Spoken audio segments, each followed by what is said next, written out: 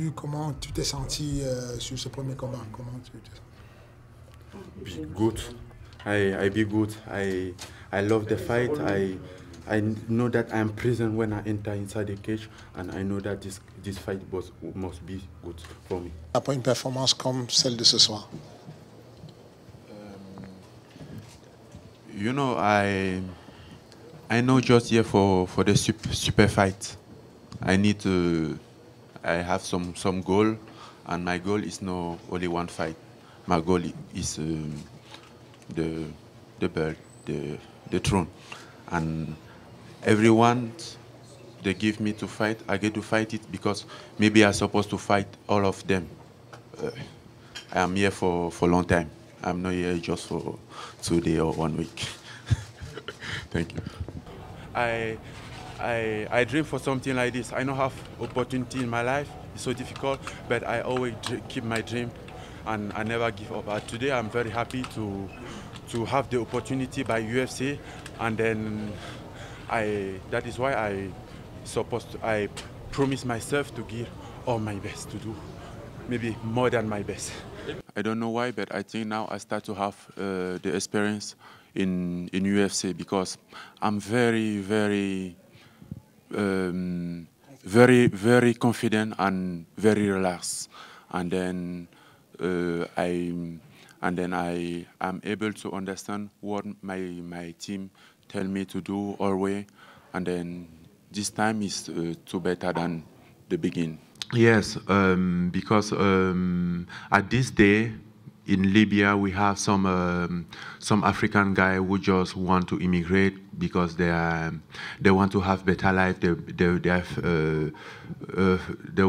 are finding road to go to Europe, something like that, and they crossed Libya, and then they treat the Libyan catch them and treat them as a slave.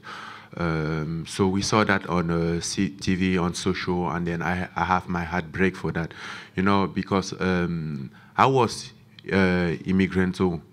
I do all that stuff, but no idea to that doesn't mean I was a bad guy, you know. I was just someone found a better life, you know. Found something to do to help my family and myself to earn my own life, you know, my own money. That is not the problem. The problem is I underestimate my opponent and I go too hard for the first round, and he was tough than I thought, you know. So he resists, and he puts down in a best game plan than me. Well, I'm wearing very traditional African clothes, you know. It's for noble. So we used to wear this in Africa, and since I'm Africa's son and one of Africa representing, I have to wear it. Also to remind people, UFC, that they are somewhere in the map named Africa. They should think about the event out there. I think it's just obvious, you know. I think it's just something who gonna happen, because what will happen next? What's left? You know, maybe if Stipe win, they might attempt the third fight against both, but it still don't make sense. I'm here online waiting for the title. Obviously, I want to find my contract out. I mean, from there, I can still renegotiate my contract. There is not a problem about my contract. The problem is about what is going on in the heavyweight division. I think everyone like to square things up and then renew a contract and have a better contract, and that's what I'm expecting to do, to have a better contract than what I have right now.